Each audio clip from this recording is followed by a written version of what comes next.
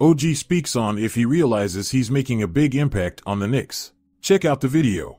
But can you say to yourself, like, you look at what the team's doing, you look at your plus minus, you look at the record, it's like, damn, I'm making a big ass difference. Like, is it hitting you in that way?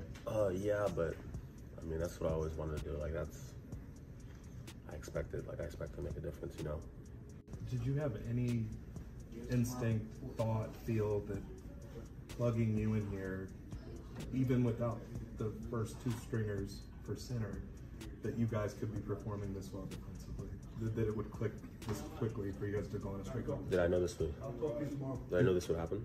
Yeah. Did you feel like it could?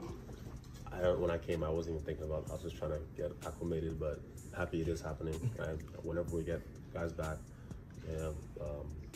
Mitch will be even better. So they're great players, so it'll help out even more. Have you allowed yourself to even really just think about that, of what, as you get more comfortable within the system, as you get Mitch and hopefully you get Mitch and people like that back, Isaiah, what that continues to look like as you build out more experience with them? Oh, definitely, because just playing them in the past, knowing that they're monsters back there, both of them, so it'll be really good.